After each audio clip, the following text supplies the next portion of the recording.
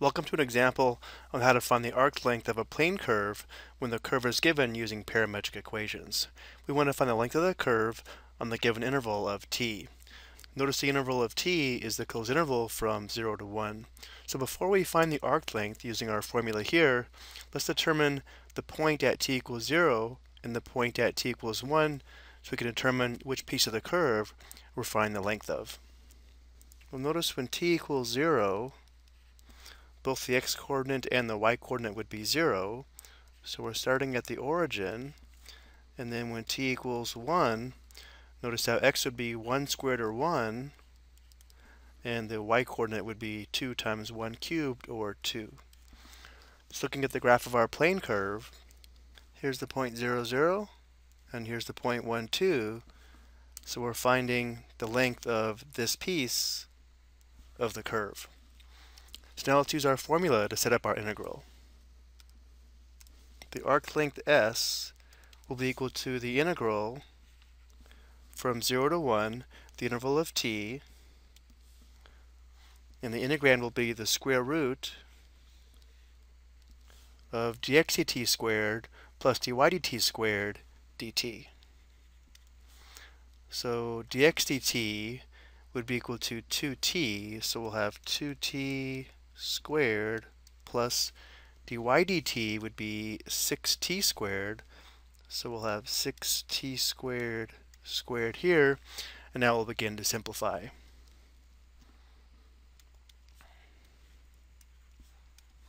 We'll have the square root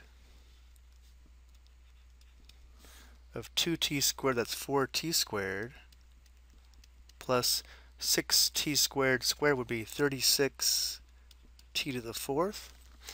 Now let's factor out the greatest common factor here, which would be 4t squared. So now we'll have the integral from 0 to 1 of the square root. Again, factoring out 4t squared will leave us with a factor of 1 plus 9t to the 2nd. And now from here, notice that 4t squared is a perfect square, and then for the quantity 1 plus 9t squared, this doesn't factor any further, so I'll write this piece using a rational exponent. Remember, the exponent here would be 1, and the index is 2. So this leaves us with, again, the square root of 4t squared would be 2t, so I'm going to factor the constant of 2 out, and we'll have t here, and then we're left with the quantity 1 plus 9t to the 2nd to the 1/2 power dt. Now looking at this integrand, we should recognize that we can use U-substitution in order to integrate. Let's go ahead and do this on the next slide. Again, we should recognize that we can use U-substitution because looking at this inner function here of 1 plus 9t to the 2nd, notice how it's 1 degree higher than this t here, which is t to the 1st. So using U-substitution, we'll let u equal 1 plus 9t to the 2nd, which means differential u would be equal to 18t dt. Because we only have t dt here, I'm going to go ahead and divide both sides by 18. So we can say 1/18 du is equal to t dt. So now performing the U-substitution, we'll leave off the limits of integration for right now. So we'll have this 2 times, and then again t dt is equal to 1/18 du. I'm going to factor the 1/18 out. Then we have differential u here, and all of this just becomes u to the 1/2. Now we'll go and integrate with respect to u, and then replace u with 1 plus 9t to the 2nd. So notice how 2 times 1/18 would be 1/9, so we'll have 1/9. Then integrating u to the 1/2, we would have u to the 3/2 divided by 3/2, or times 2/3. So we'll have times 2/3 u to the 3/2, which again in terms of t would be, this would be 2/27, and then we'd have u, which is 1 plus 9t to the 2nd to the 3/2. We need to evaluate this at the upper and lower limits of integration.